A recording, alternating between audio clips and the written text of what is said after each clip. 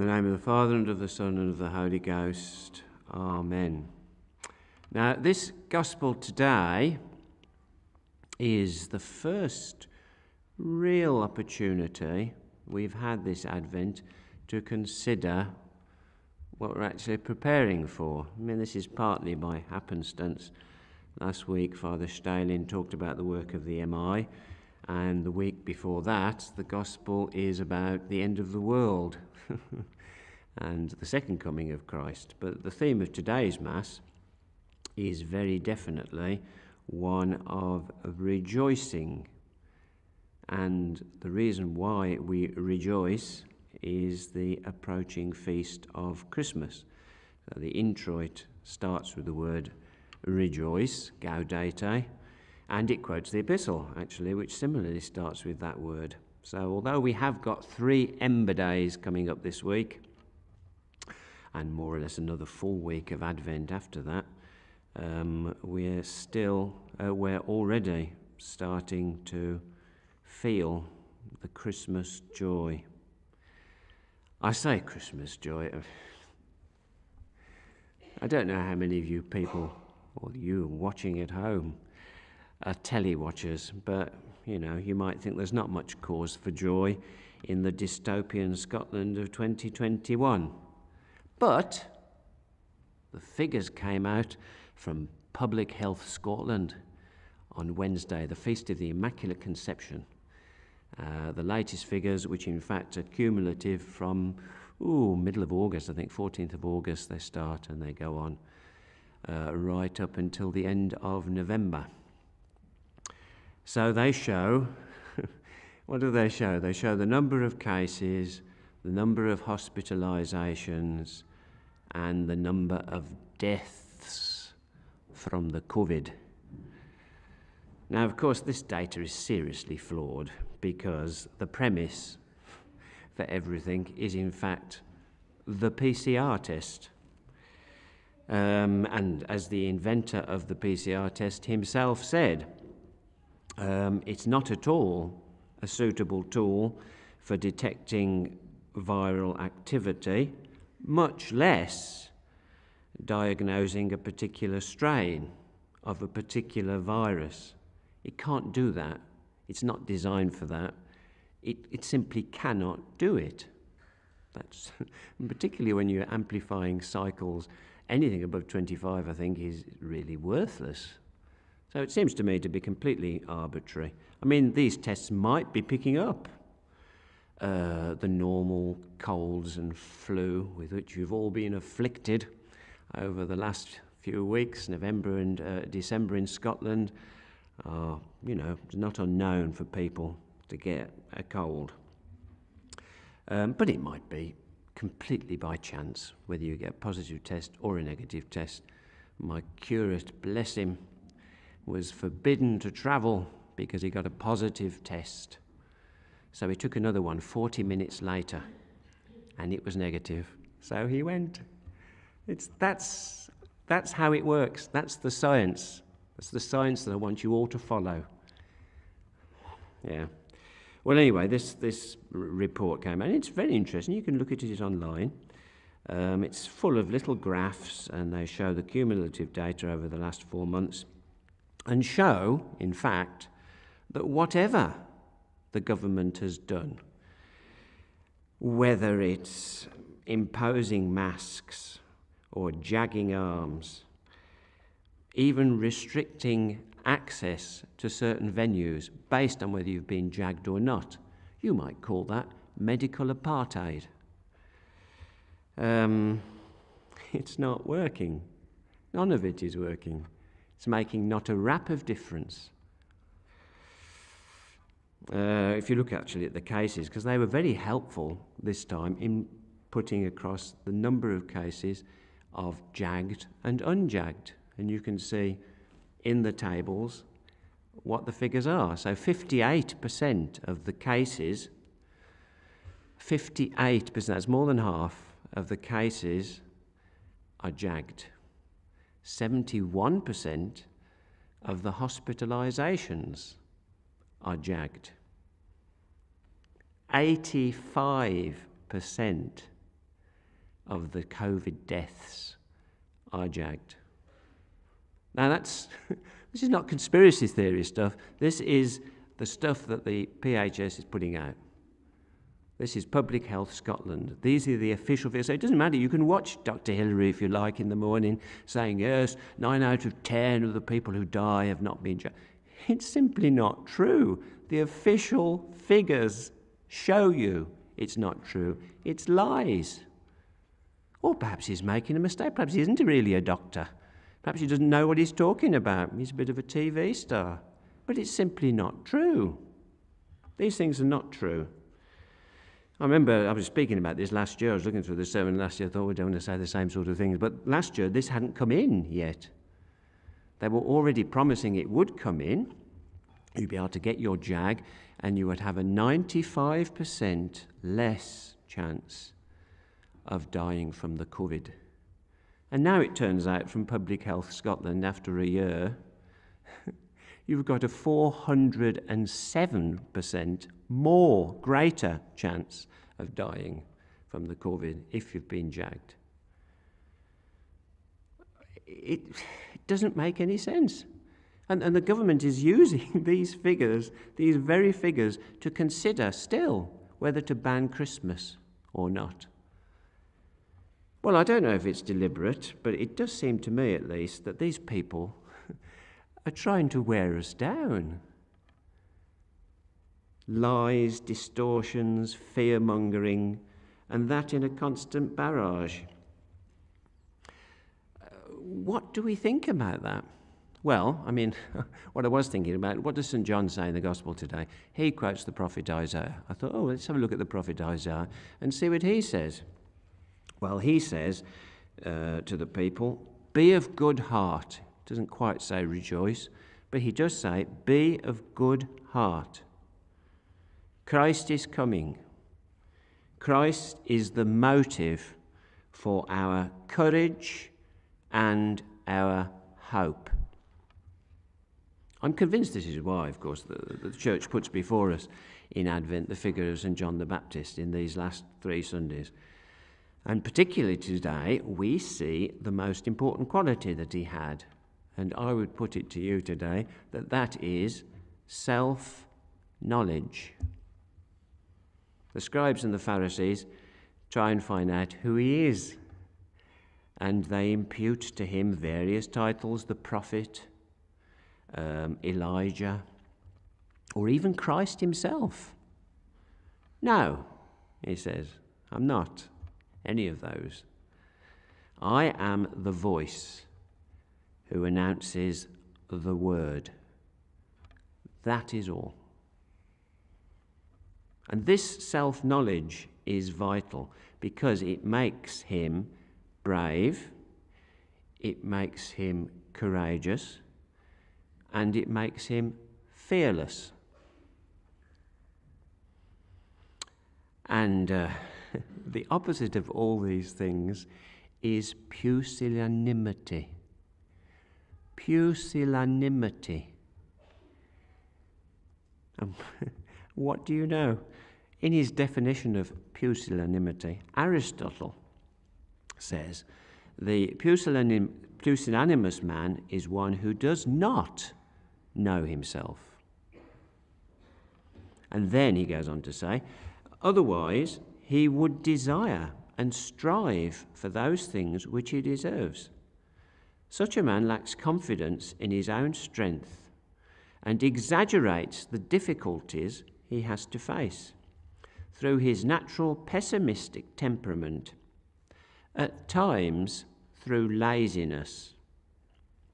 Any obstacle seems to him to be a mountain. Knowledge acquired by others, like himself, seems to him to be unattainable.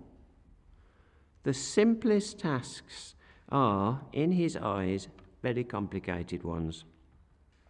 Because of his lack of self-esteem and exaggeration of difficulties, he never undertakes great works, nor does he aspire to things worthy of a real man. What is more, if life became really difficult for him, he would die rather than make an effort to overcome the situation. Thus spake Aristotle. Now look, Aristotle's a pagan, and obviously if we take his words as he says them and as he meant them as a pagan, we're going to be falling into pride or Pelagianism. So you have to be very careful. And I thought, well, it's a very good definition, and it is very, very comprehensive of what's at the root of it, lack of sync knowledge, and the sort of things that it leads to, and the sort of things that you will never do if you're like that. But if you look at St. Thomas, who takes Aristotle and gives it a Catholic interpretation, he actually applies these principles to our Christian life, to our Catholic life, and its end, which is the attainment of perfection, and thereby salvation. I don't know if it's particularly in our day that we see so many pusillanimous Catholics. Certainly the constant stream of negative news, dreich weather, short days and so on don't help, but we mustn't be pusillanimous. The task before us is indeed great. Be ye perfect, as your heavenly Father is perfect. How many Catholics spend their days aiming at, in a desultory manner, aiming at purgatory as an ideal? That's what they're aiming for. That is incredible. It's got pusillanimity written all over it. Oh, I'd just like to scrape my way into purgatory. Oh, no. Perfection seems to them a goal which they can never attain. It's for people far above them, not for themselves. The obstacles to attaining it are presented as invincible. And what are the obstacles? The obstacles are you've got to control your passions, and you've got to acquire virtues, which is difficult. Our pusillanimous man sees this and sees in himself only his own weakness and laziness, which produce in him a state of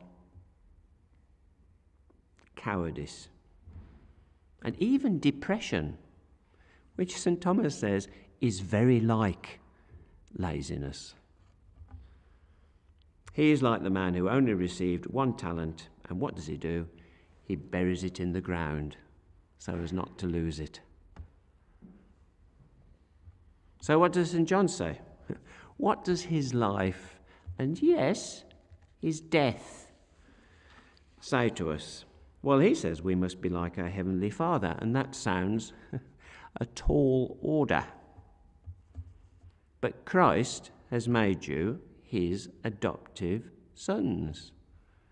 You are the branches of the true vine, and you can produce divine fruits. It is no longer you who live, but Christ lives in you. Your nature has been lived by Christ, and now God wishes to live that nature in you. Can you not see? Can you not see this? This is what being a Catholic is all about. It's not about strength of will or abundance of natural qualities, in which case, I would imagine, very few have the wherewithal to make it.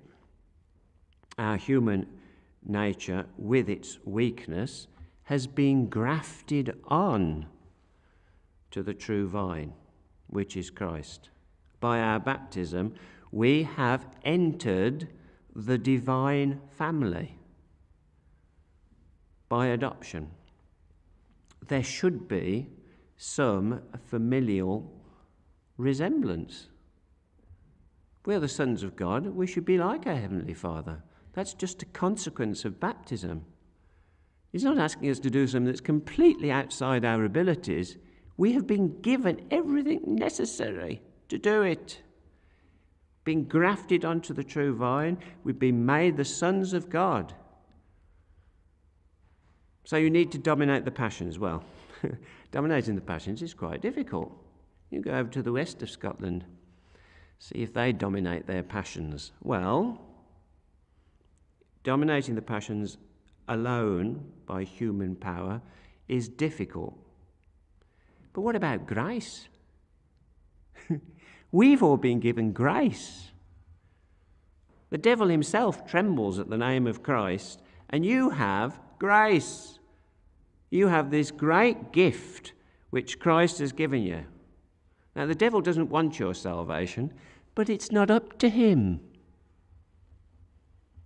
You're fighting against powers and principalities of vastly superior abilities to you, but you have something that he doesn't have. What are you going to do with all the graces that God gives you? Pretend they don't exist? Bury them in the ground? What are you frightened of? As I say, the climate of fear in which we now live has made many people lazy and depressed. You know, I remember, this is a curious thing, I remember when I was a wee laddie and the Prime Minister was Harold Wilson, and he was doing one of these TV interviews and being asked about, don't you think these policies will make things really difficult for people and it really are. And they asked him these questions. I mean, not like they do now. It was very soft and generous, really. Not like, they would interview prime ministers 20 years later. No.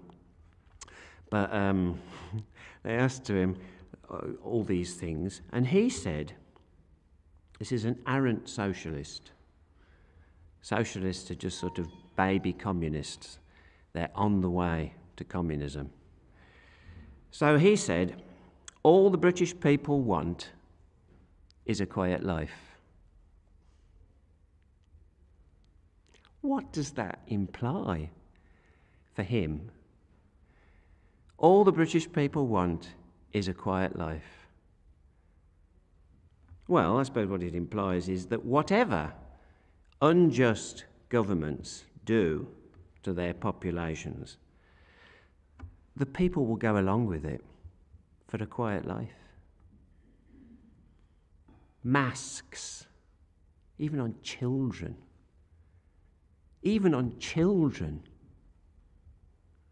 Sticking masks on people. Not letting people go to certain places. Not letting people meet their family. Even if they are dying because of some random test. This is wicked and cruel. And what do the people do? They just want a quiet life. Some of them might go on the box and say, oh, it was really hard not being able to say goodbye to my mum because of a PCR test. This is wickedness on a vast scale. And the people just want a quiet life. He was right. I think he was right, Harold. I mean, soon it's going to be you won't be able to socialise at Christmas. Whatever it is, the pusillanimous will go along with it. But surely, if it is your own weakness, or even loneliness in the struggle against the present tyranny, or for salvation. Whichever it is that makes you a coward, we have to remember, as Catholics, that Christ has raised us up to the divine level, and we are not alone. Christ dwells in us. We have the presence of the Holy Ghost in our soul if we're in a state of grace. We have the presence of Christ, the true presence of Christ, every time we receive Holy Communion. We're not alone. It doesn't really matter which path of virtue you choose to take. You will find Christ going ahead of you to give you an example. There is a tremendous strength in the grace of Christ. The eyes of the blind have been opened so that we can see the light of truth, the vanity of this world, and the greatness of God. The ears of the deaf have been opened so that we can hear the call of Christ. We mustn't let ourselves be paralyzed by fear. Fear of the Omicron. Fear of the enforcement of unjust laws, air quotes. Fears of what others say or do to us in the supermarket or on the bus. We certainly shouldn't be fearful of striving for our salvation, with our highest ideal being somehow to scrape our way into purgatory. Every Christian should be a hero. Heroes are not exceptions here.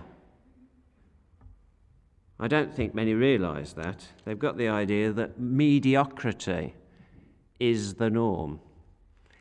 And sometimes I think even slightly below mediocre is enough. But that's not what St. John is saying. That's not what Christ says. He talks about perfection. Global tyranny is just around the corner, which surely must involve, because it always does, some form of religious persecution. And yet, people are still sleepwalking into, one Mass once a week. Don't even have to get up early, it's not till 11.